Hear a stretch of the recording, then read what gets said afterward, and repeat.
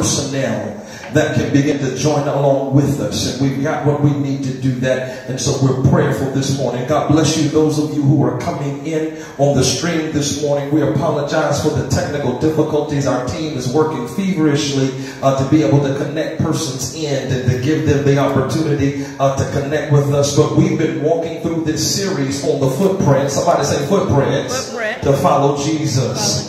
Yeah, our memory verse on the screen behind me, Psalms 16 and 11. Let's look at it together. We'll say it on 3. Psalm 16 and 11. Come on, 1, 2, 3, go. You will show me the path of life, and in your presence is fullness of joy, and at your right hand are pleasures forevermore. One more time. You will show me the path of life. Go ahead. In your presence is fullness of joy. At your right hand are pleasures forevermore. Amen, amen, amen. Come on. I would if you would turn with me to Matthew chapter 3, verses 13 through 17, as we always do. Somebody say he'll fix it.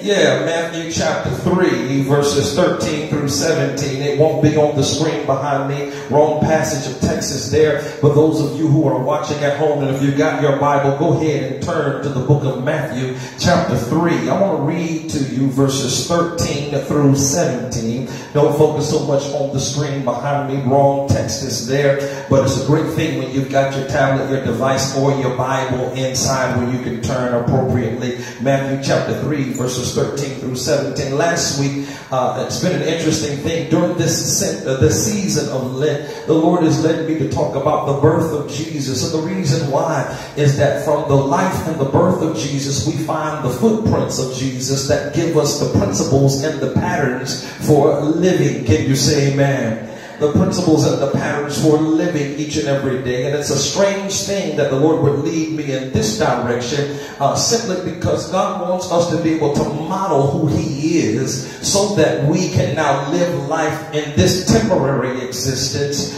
full of faith and manifest the kingdom. Amen, somebody? Amen. And so in last week's message, we looked at how Jesus and John, both miracle babies, had a moment to meet in the womb, and their imprint really began to talk to us and to show us that God can perform miracles out of places where things seem to appear to be barren. Amen. And that's a part of God's footprint. Somebody say he'll fix it. He'll fix it. And what we find is that both Jesus and John were cousins, and that both of their mothers had miracle moments of an experience that connected them together in terms of their call and purpose in life, which is to say God can perform miracles in your life. Yes, he can. That you will begin to manifest God's moments. And so this morning we're picking up the second half of the story in Matthew chapter 3 and verse 13 of this series, and the footprints to follow Jesus. We believe that if we follow his footprints, we'll gain principles for living each and every day. Somebody say he'll fix it. He'll fix it. I'm going to begin reading at verse 13. Let your eyes follow along with me. Go ahead and get to the title screen, dear, and we're going to ride through this morning.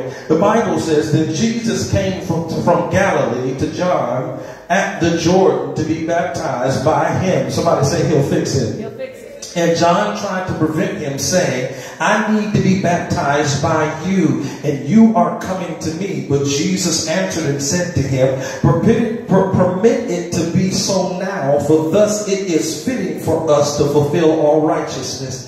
Then he allowed him. Verse 16, when he had been baptized, Jesus came up immediately from the water, and behold, the heavens were opened to him, and he saw the Spirit of God descending like a dove and alighting upon him. And suddenly a voice came from heaven saying, this is my beloved Son, in whom I am well pleased. Look at somebody on your left or on your right, or maybe perhaps the row behind you, still practicing social distancing. Say these words. Say, neighbor, he'll fix it in your family if you would but follow the footprints of Jesus. Come on, say, neighbor, he'll fix it in your family if you would but follow the footprints of Jesus. Somebody type in on the screen, he'll fix it, he'll fix it, he'll fix it. Come on, let's pray. Father, in Jesus' name, thank you, Lord, that, Father, that you haven't changed your mind about family, that you haven't changed your mind, God, about us modeling you in the earth and being mentored by you for the purposes of your movement. God, we thank you for what you are doing, even though it looks to the naked eye that there's trouble all around us. God, you're at work just as you were on that Passion Week way back when, in the days when you brought the children of Israel out of bondage. You put them together in houses and in families, and you put the blood upon the doorpost when the death angel came. In this Lenten season, Lord, keep the blood on the doorpost of every family, and the trouble that we think we're seeing, God, you're at work to produce miracles that we do not know of. And so, Father, speak now in this word. Hide me in you, so your people only hear your voice and experience your presence. In Jesus' name we pray. Somebody say amen. Amen. Tell somebody he'll fix it. You may be seated in the presence of the Lord. You may be seated in the presence of the Lord. I want to talk to you from the subject matter this morning, a family affair. A family affair. I will simply say, God bless you and great morning, Dominionaires. Good morning. Come on, God bless you and good morning, Dominionaires. We're walking well into our next installment of the footprints to follow Jesus. We've already said that we believe that following the footprints of Jesus gives us principles and patterns to follow for living. And our memory verse for us makes it real clear and real plain for us in Psalms 16 and 11. The Bible says, you will show me the path of life, and in your presence is fullness of joy, and at your right hand are pleasures forevermore. Somebody type in and somebody say he'll fix it. And what we just experienced in our viewership of and relational commentary about the family matter between one of our heroes in gospel music, Kirk Franklin, and his 33-year-old son is indeed a family affair. Can you say amen? I thought it was interesting how the dynamics of the audio and its verdict seemed to spark so much interest with all of us, and so much vitriol as people took sides and took up camps on opposing sides from each other concerning what it was that we heard and what it was that we saw. And on the one hand, there was this cancel culture, cancel Kirk, with its message of Kirk is supposed to be a leader, and he shouldn't have that kind of verbiage, and now let's cancel Kirk. I don't know where people get that from. But then there is the other side where there's this issue of let's have love and grace, and have so much love and grace with this. There's no accountability. When actually, I'm looking for the people who are on the Lord's side. Come on, somebody wave at me this morning. I'm looking for the people who are who are on the Lord's side and have no idea of how the Lord is at work in the middle of this situation. And if we all can get on the Lord's side, God can fix it. Come on, say amen if you can. What I'm simply saying is that God is shining the light on some dynamics and some situations. He was trying to get our attention by putting us into quarantine so that we would have to dwell with each other, that we would have to be with each other, so that we would have to know each other, so that we could then come to a place of purity and begin to function the way that God wants us to function, so that we're not one way on Sunday morning and something different on Monday. Come on, somebody say he'll fix it. If you know, like I know, all of us have issues in our families. There are frictions and there are fractions in our families. There will always be moments of conflict, because although we tend to share the same last name and many of us share the same frame, all of us in today's time, we can tend to pass blame on other people. Come on, somebody say let him fix it. Well, which is to say, everybody that shares your skin ain't necessarily your kin. And you've got to let God fix it in the situations of your family dynamics. See, with the friction that we are seeing in the state of affairs in family dynamics, what we're seeing today is that we all need to be glad that we don't have microphones and cell phones and cell phone cameras and camera phones following us all around 24 hours a day, and have all of us under surveillance, because all of us have got some dynamics in our families with our affairs that need some fixing. Come on, say amen if you can. Oh my God, I'm trying to keep myself and just walk through this clearly. The reason that we all need some fixing is because each one of us need fixing. Our families need fixing because we are in them. And ain't none of us perfect, and we need some fixing inside of our families. Come on, say amen if you can. And I just got to say this right here, just to say, until you have raised children to be teens and teens to be adults in a postmodern to post-Christian relativistic age, you have no idea of the pressure many parents and grandparents are facing. Come on, somebody holler at me in here. You don't know what it is like in today's age, in today's time, trying to raise children and raise families and trying to lift up a godly standard, because how many are like, I know families are under attack. You've got no idea of the perverse, pervasive nature of our times in a postmodern and post-Christian matrix of trying to develop a sense of solidarity and faithfulness before God. This is what makes Christianity so hard. Come here, David Arnold. I say being a Christian is not for the weak. It is not for those of us who are trying to move upward and onward in our relationship with God and trying to manifest righteousness and boldness. And just because we seem to have mastered some competencies doesn't mean we have issues of character that can creep up from time to time. But just because we do doesn't mean that you got to throw everything away because somebody has a moment. Come on, say amen if you can. And at the same time, it doesn't mean that we don't strive for, that we don't live for, that we don't try to hold up the standard of the bloodstained banner of Jesus Christ. I said all that to say, let's ease up off of Kirk Franklin and his response, and let's give his son some grace also. Amen. Somebody say, let him fix it. Come on, give the Lord a hand of praise right there. We've got to let God be God. I don't know where we get off on trying to be God. Let God do his job and we do our jobs. Amen, somebody? Yeah. See, the good news for us today is that God is a family man. That's what God's trying to communicate, I believe, is that God cares about family. And he hasn't changed his mind about family. As a matter of fact, when you break down the etymology of the word family, what you'll find is that in the Hebrew, the word family means father's house. Somebody say father's house. And when God chose Abraham to be the father of many nations, he did so not so much because of Abraham's ethnicity. Abraham wasn't even a Jew. He was from a place called Ur of the Chaldees, which would be the modern day Iraq.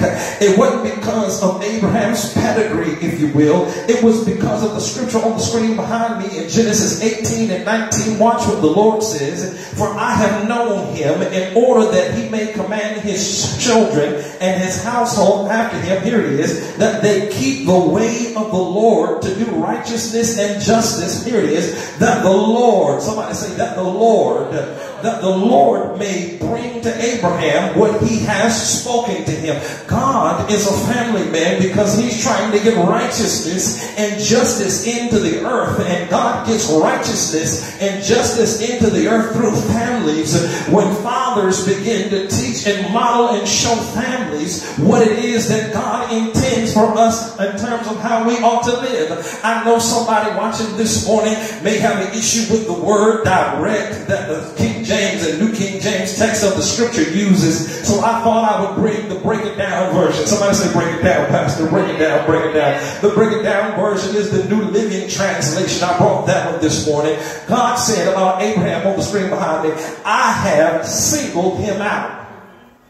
He says so that he will direct his sons and their families to keep the way of the Lord, here it is, by doing what is right and just. Then God says, then I will do for Abraham all that I have promised him. Can I have a quick sidebar that's not in the manuscript this morning?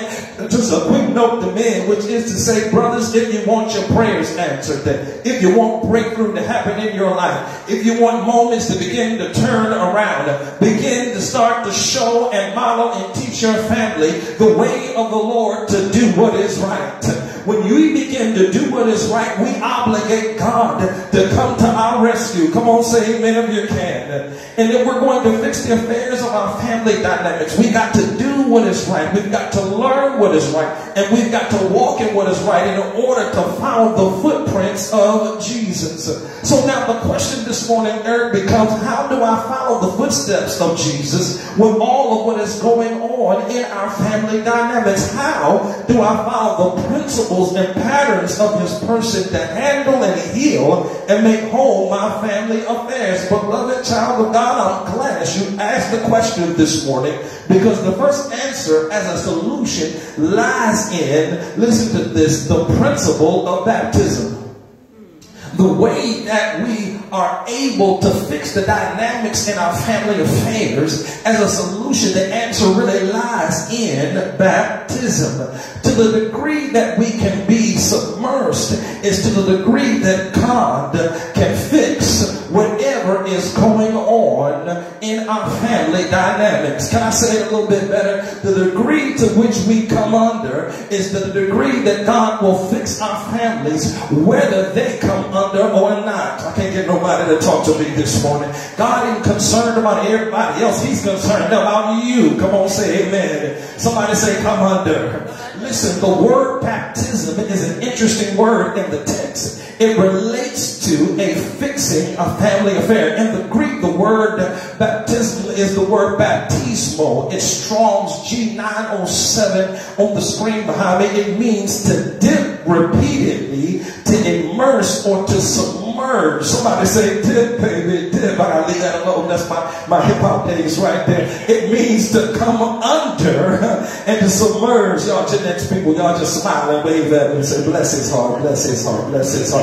It means to submerge and to come under. And if we're going to fix many of the family affairs of conflict and crisis, it's going to require, here it is, a daily and a fresh baptism. Tell somebody, let him fix it. God can't really fix the dynamics of families until people and families decide that they're going to come under. Until they decide that they themselves as individuals, we spend too much time pointing the finger at everybody else. We got to look at our own self and work out our own self-salvation and say, Jesus, God, help me. Come on, somebody say amen if you can. See, here is the issue. Here's the issue, Mel. The issue is, in most family dynamics, nobody wants to come under. Nobody wants to feel like everybody is trying to tell them what to do. Nobody is willing to yield and give preference to another. But without submersion, somebody say submersion. Somebody say come under. Without submersion and a coming under, it is difficult to follow the footprints of Jesus. And without following the footprints of Jesus, without following his footprints, we cannot find the path of life. And without the path of life, we cannot enter into his presence. Now the memory verse makes a whole lot more sense. The Bible says about David, if you will show me the path of life, in your presence is the fullness of joy. Here's the shout, and at your right hand. I don't know about y'all, but I want pleasures. So no matter how much I got to come under, no matter how much I got to defer, no matter how much I got to work on me, God, I want pleasures.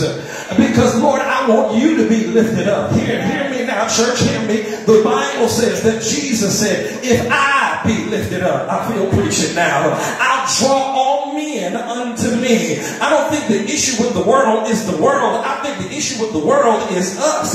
And God wants us to get straight so that we can be the church for the world, so that somebody can see the real Jesus. Somebody holler, let him fix it. See, this is the crux of the issue for many. We often misunderstand our word, or we misunderstand submersion. Another meaning for the word baptism is the word, the conjugated form, baptismo or baptizo. Here it is. It means to cleanse by dipping. I'm sorry, I have to go back to them again. Somebody say dip, baby, dip. Yeah, it means to cleanse by submersion. It means to wash, to make clean with water, to wash oneself, to bathe. And if we're going to fix family dynamics, Sister Connor, we're going to have to come under the power of the Holy Spirit and allow him to cleanse and to wash us. To wash us of the psychological impacts of our lives. Somebody say wash us. to wash us of the spiritual, emotional, and economic and sexual trauma. Somebody say, wash us. If we will come under, he will wash us. What I'm saying this morning, if we come under the power of the Holy Spirit, the rate that we will experience, God will fix it. If we come under the power of the Holy Spirit, the renegade behavior that we see with our children, God will fix it. If we will come under the power of the Holy Spirit, the bad attitude, God will fix it. If we come under the power of the Holy Spirit, God will deal with the issues of abandonment and loneliness. I'm trying to help somebody. If we will come under the power of the Holy Spirit, hear me today. Those of you that are watching, there's got to come a time where you can't point the finger at everybody else. You got to say, Lord, it is me standing in the need of prayer. And God, I need the power of your Holy Spirit. I might as well go on the other side, Margaret, because nobody want to have church with me in here this morning. God, if you don't help me, I don't want to find myself in a jail cell because I done lost my mind, because I done lost it and went off on somebody. God, if you will help me, and I'll let your Spirit try me and see if there be any wicked way in me, because I don't want to have to straight hit somebody in the day and times because people done lost their mind. God, help me be in control of me. Somebody say, let him fix it. When somebody would help me preach this morning, give the Lord praise right through here. God, help me in here. Listen, the issue, can I give us the issue with coming under? The issue with coming under is this. Oftentimes, we don't come under in our family dynamics because we misunderstand two things. We misunderstand roles and responsibilities. Somebody say roles, and somebody say responsibility. Oftentimes, we tend to focus on roles, here it is, without understanding responsibility. Come here, men. Oftentimes, we want to be in charge and get the big piece of chicken and the big piece of steak. I remember when I was a little boy, and I would oftentimes play in the house, and I would stand in my father's shoes, and he would quietly say, there's going to come a day when you're going to have to fill those shoes. And I couldn't walk in his shoes when I was 5 and 6 and 7 years old. I'd be tripping up and falling through the house, walking through his shoes, but at least there were some shoes for me to put my feet in. But as time began to grow, I began to understand what it means to stand in your father's shoes. And you can't stand in a real man's shoes until you understand responsibility. It is not about being in charge, but it's about being accountable, because God's got to hold somebody responsible. Did you hear what the Bible said? The Bible said that God chose Abraham because Abraham would be faithful to tell his children and to tell his family what thus saith the Lord. And I think it's high time again, hear me men, that we got to stand up in our households whether people like it or don't like it. We got to stand up in families and say, this is the word of the Lord, and this is the way of the Lord, and I am the chief among sinners, and be the first one to go low so Jesus can be lifted up high. I feel preaching in here this morning, if we'll get low enough, God will get high enough, and God will begin to fix all our family dynamics. Did you just hear what the Holy Ghost just said? If we'll get low enough, God will get high enough and fix all our family dynamics. Somebody holler, let him fix it. Somebody give the Lord praise right through here. Listen, this takes us to the second point. Takes us to the second point of the day, because if he's going to fix our family affairs by when we follow the footsteps of Jesus, we're going to have to learn this dirty word, Sister Donna, that nobody likes to say in church no more. We're going to have to learn this dirty word called submission. Somebody said, let him fix it.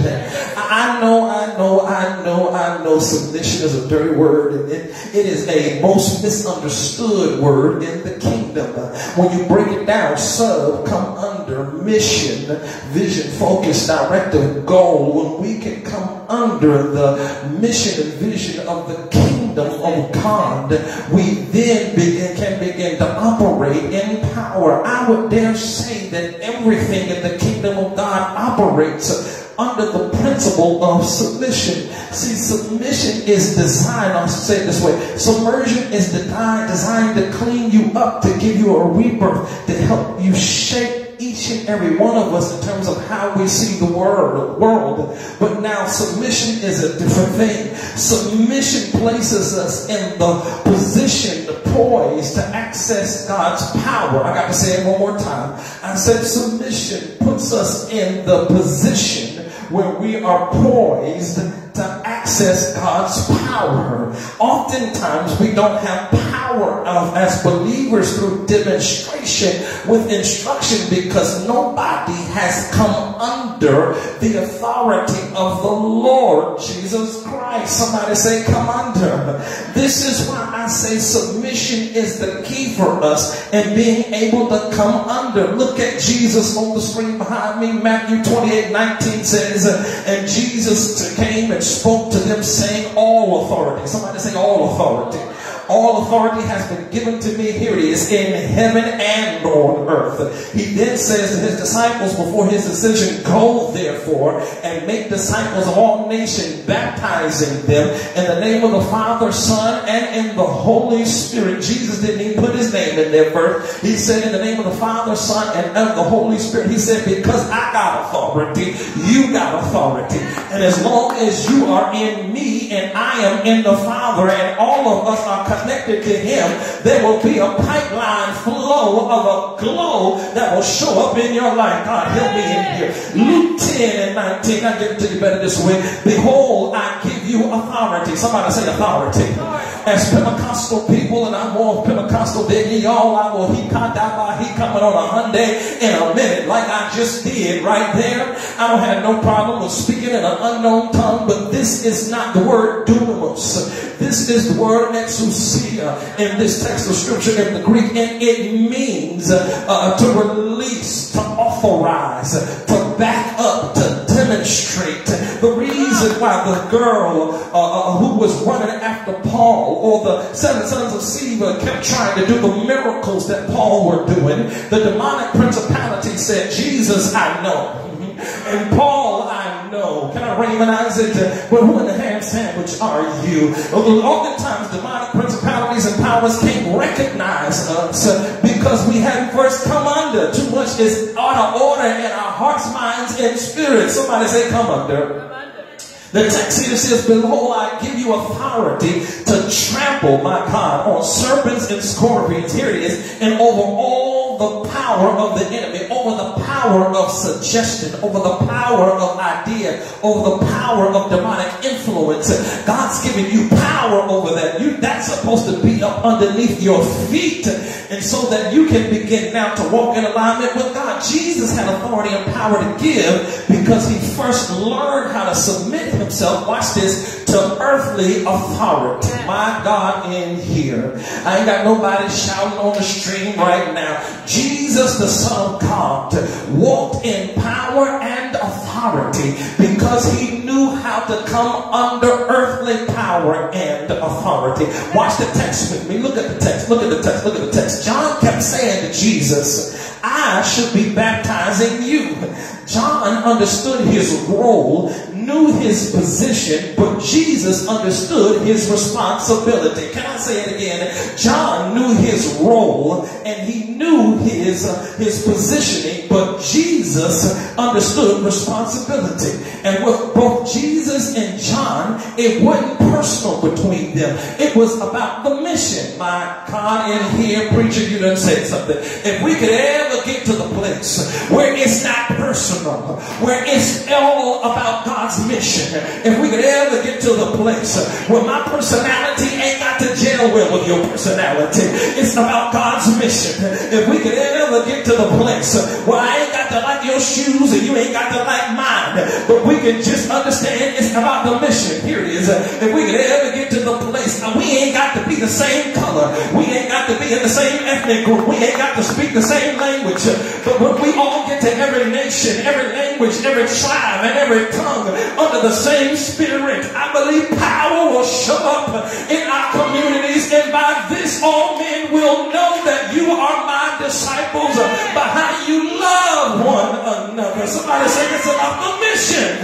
I feel like chasing a devil in here. In many of our family affairs, if we can ever learn to keep our eyes on the prize and to keep our eyes on mission, if we can ever learn to focus on the mission and stop getting caught up in everybody's positions and perspectives and stay mission driven and mission focused. Somebody type it in. Stay mission driven and vision focused. Type it in. Stay mission driven and vision focused. We could break a curse. If we could stay mission driven, God help me preach, and vision focused, we could break a curse in our cities. If we could stay mission driven and vision focused, we could break a curse in our churches. If we could stay mission driven and vision focused, we could break a curse in our country. If we could stay mission driven and vision focused, we could break a curse in our clans. Come on, somebody say amen. Watch the text with me. Watch the text with me. Here it is. I'm going to prove what I'm saying. Jesus said, permit it to be so now. Watch him. He says, thus it is fitting. Somebody say it is fitting. He doesn't say I'm fitting to cuss you out. He says it is fitting or necessary for us to fulfill all righteousness. Jesus knew he was greater than John, but he came under anyway because it was necessary for God's plan. Necessary for God's plan. Jesus knew. And John knew that Jesus was greater than him, but he stayed in his lane. I'm stepping on toes. Cockroaches and centipedes are shouting right here. He stayed in his lane and waited on Jesus, John did, to give him permission to fulfill his role. Y'all watch this. John didn't have a "you don't know who I am, I know how to baptize" attitude when Jesus was coming into the water. Come on, say amen. Jesus didn't have a "you already know who I am, you better act like you know" kind of attitude when he came into the water. Therein lies the issues of so many family dynamics and why so many families go awry, because somebody is trying to be recognized. God help me in here. All of the issues that we face is that somebody wants to feel important. Somebody wants to be heard. Somebody wants to be recognized. And God wants to deliver the church from an inferiority complex and come to understand who we are in Christ Jesus. You're already the head and you're not the tail. You're already above only and not beneath. You already have been delivered. You already have got your feet shod with the gospel of truth. You already got on the helmet of salvation. But God needs you to put on the breastplate of righteousness and stop letting stuff get into your heart unnecessarily that's being sown by the enemy to get you out of your position. When you get out of position, you miss your commission. And if you miss your commission, the vision then is hindered. Come on, somebody say amen if you can. I'm closing, which gets to the last one, Brother Eric. This gets to the last one. I'm just trying to help somebody this morning. See, Jesus understood that he had to experience submersion and practice submission with John. He understood that so that there could be this last one, succession. All too often, we don't create legacy because we don't understand succession. And Jesus understood, watch this, the plan of Father. He understood that he had to watch this. He was on assignment. Y'all realize that every time that Jesus spoke, he said, I heard the Father say, or I see the Father doing, and I'm going back to the Father. Jesus stayed mission driven and vision focused. He didn't let anything get him off, so much to the point where one of his own disciples was trying to turn him away. Jesus said, get thee behind me, Satan, and told Peter to close his mouth, that I was born to die. I understand my assignment. Come on, somebody holler succession. Come on, somebody holler succession. Here's the issue. Who's coming after you? I know you a great wonder, and I know you great, and I know you bad, and I know you anointed, but who's coming after you? And until we get to a place where we start setting up for succession so that God can extend out his legacy to the third and fourth generation, here I am, in your bloodline, who's coming after you? Who is going to pick up where you left off? Who is going to keep breaking curses horses in mama and them house? Who is going to establish wealth in daddy and them house? Who is going to set up a pattern so that God can be seen? You do know we serve a successive generational God, don't you? We serve the God of Abraham, Isaac, and Jacob. And then here comes Moses, and then here comes Joshua. Y'all hear what I'm saying? And then here comes a Samson. After we get a Samson, God raises up a Samuel. And after a Samuel, we get a David. And after a David, we get a Solomon. You hear me? God keeps moving in after generation, just when the devil thought he had your family. Here you come. I came to announce to you that you are a legacy curse breaker, that you are succession in your family. Some things didn't happen to you because you had somebody 3 generations back who were praying for you. I would dare say the oil on your life, it ain't your oil. I'm preaching like my preaching right now because my grandmother, my mother's mother, who is dead and in the grave, prayed that her grandson and her sons would be men of God. I'm preaching the way I'm preaching right now because my father's mother walked the floor and prayed until he got alcohol and drugs off his mind. I'm standing the way I'm standing right now because Raymond and Betty Johnson, who are not here, are on their face praying. Who is coming after you? Somebody holler succession. God have mercy. See, we got to get to a place where we make up our mind that we intend. Oh God, can I preach it like I feel it? We got to get to a place that we decide we're going to give the devil hell, Eric, instead of taking hell, instead of catching hell. I don't know about y'all, but for the rest of my days, I'm trying to give the devil hell. I'm tired of catching hell. And so to the degree that I've got to be submerged, to the degree that I've got to submit and come under, that sets up succession.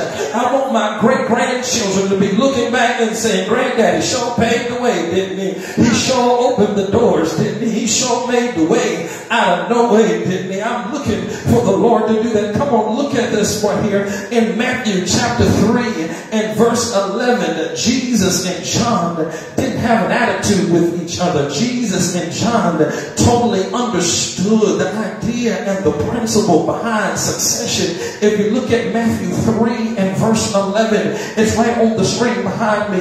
Let me read it. It simply says this. It says that John says, I indeed baptize you with water unto repentance. We get out of here. But he who is coming after me is mightier than I. John didn't have an inferiority complex. Whose sandals I'm not worthy to carry. He said he will baptize you with the Holy Spirit and fire.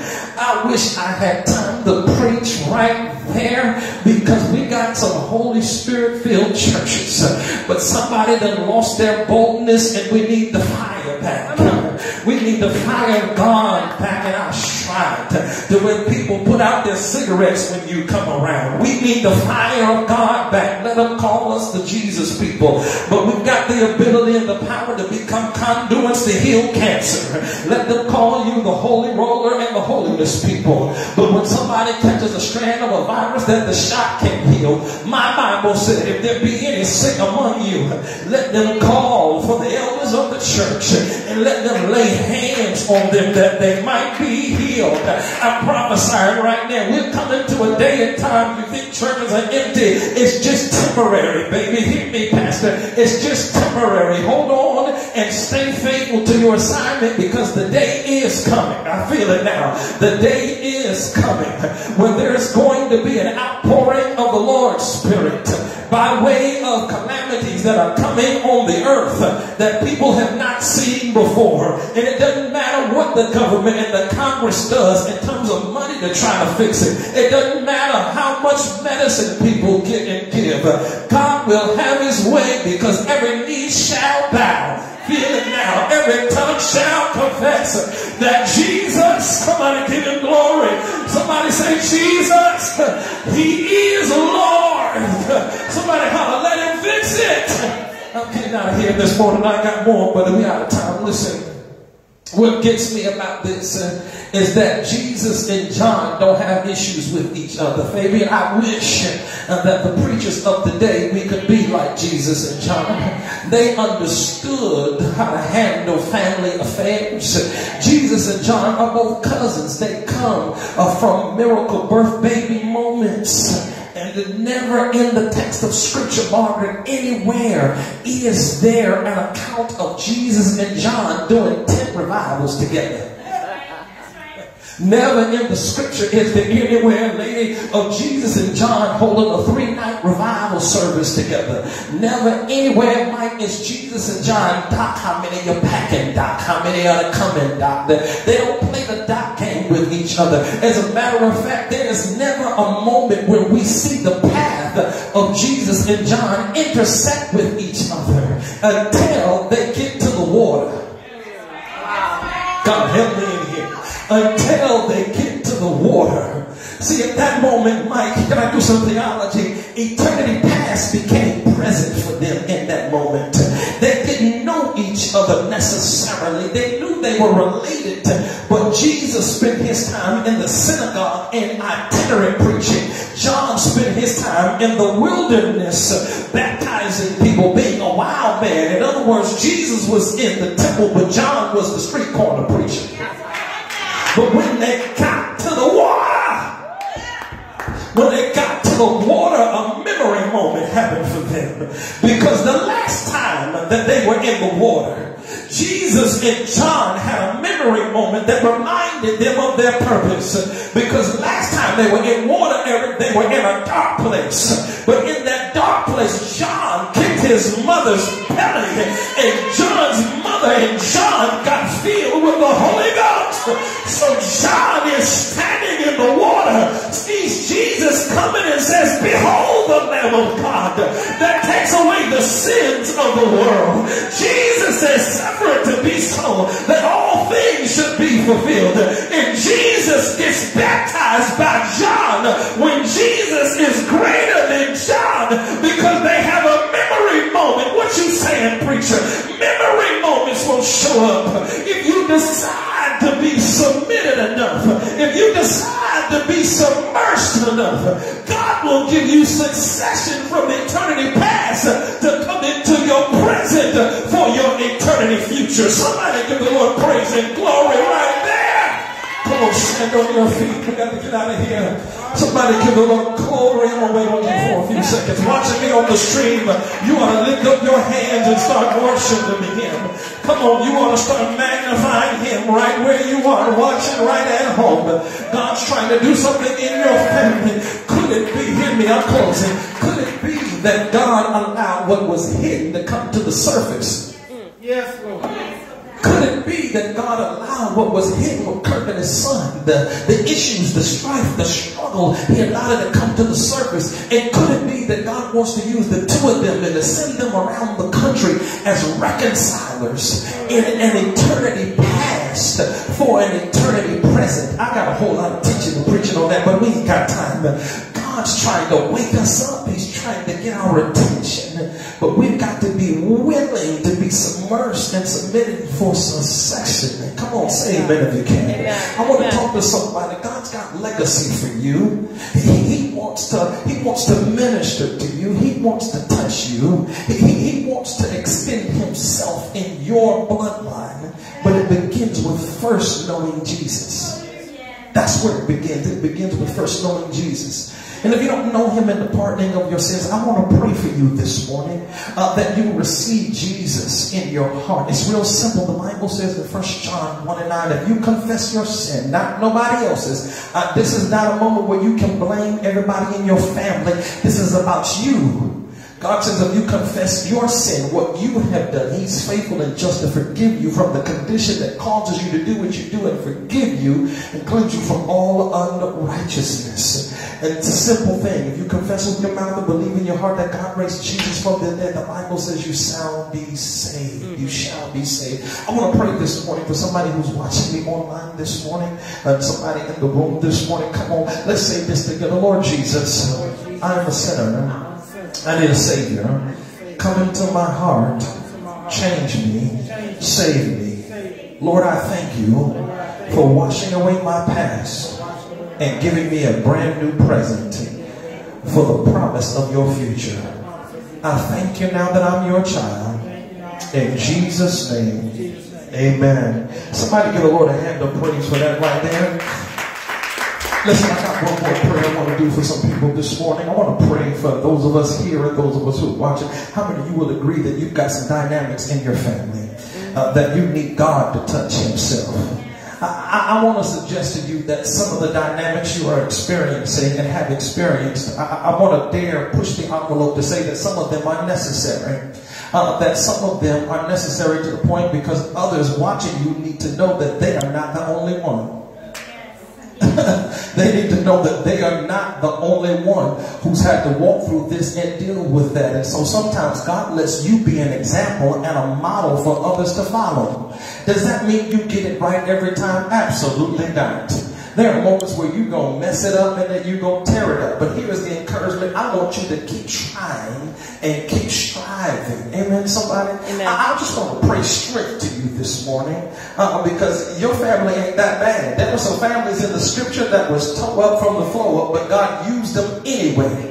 So it's not as bad as you think it is. Come on, say amen, somebody. Father, in Jesus' name, I pray for those who are standing under the sound of my voice and those connected to the walk of dominion who are worried about the issues and the tributaries that are happening in their families and in their bloodlines. God, I pray that by the power of your spirit, Lord, that you would minister, that you would meet needs, that you would touch them in a special way, strengthen them. I come against the accuser of the brethren right now. And I bind all words and ill-spoken thoughts and slander that comes against people to try to cancel them in their families and cancel them on their jobs and cancel them in their call. I bind the work of the devil right now and loose people and set them free to be all that God has called for them to be. I thank you, Lord, for raising up the spirit of a breaker in the walk of dominion, like Baal Perazim, that will break through like rushing water to help families reconcile with you and reconnect with each other. Thank you for what you have done and are doing and yet shall do. In Jesus' name we pray. Come on, somebody said amen. Amen. Give the Lord a great dominion praise right there. Look here. If you prayed with us this morning, I want you to go to Dominion on Demand, our YouTube page. I want you to go there, and I want you to look for 4 videos of New Life in Christ. It's us helping you walk in dominion. You'll see them on our Dominion on Demand YouTube page. Get in touch with us. We want to stay connected with you and help you grow in your faith. Come on, let's go to these next screens. Anybody like takeaways besides me? Let's do these takeaways.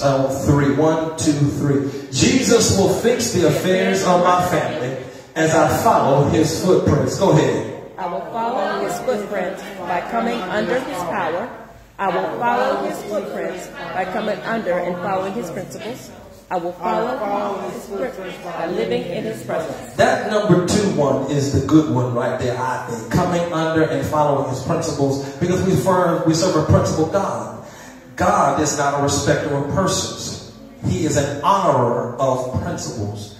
And to the degree that we can get his principles aligned in our lives, then we can experience some divine favor.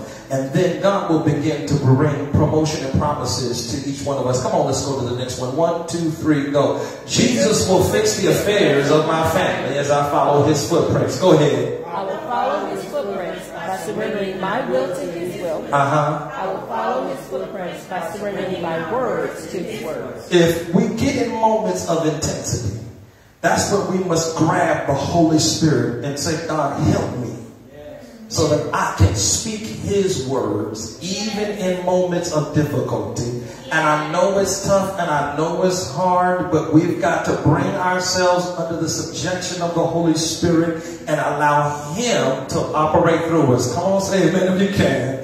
Yeah, let's do this last one. Here we go. 1, 2, 3. Jesus will fix the affairs of my family as I follow his footsteps. I will walk in the legacy of his footprints. I will greater works in the legacy of his footprints. God wants us to do greater works than even he did when he walked the earth.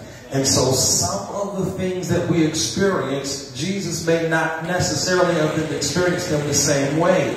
But if we can begin to walk in such a way where we allow God to get glory. Sometimes that causes for us to go under some undue burden and undue strain and undue pressure.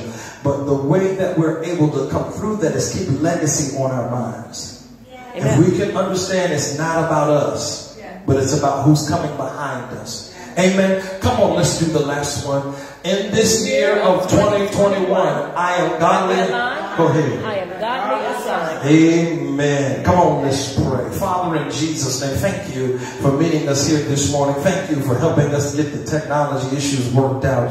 Bless our team working behind the scenes, God, so that we will be prepared for tomorrow. Thank you for those who tuned in on the various streams and help them share this with a friend. We leave from this place, but we never leave from your presence. In the mighty name of Jesus, we pray. Somebody said amen. Amen. God bless you, Dominion. You are dismissed. We'll see you tomorrow night on Monday night for a second time around. Share that with a friend. God bless you.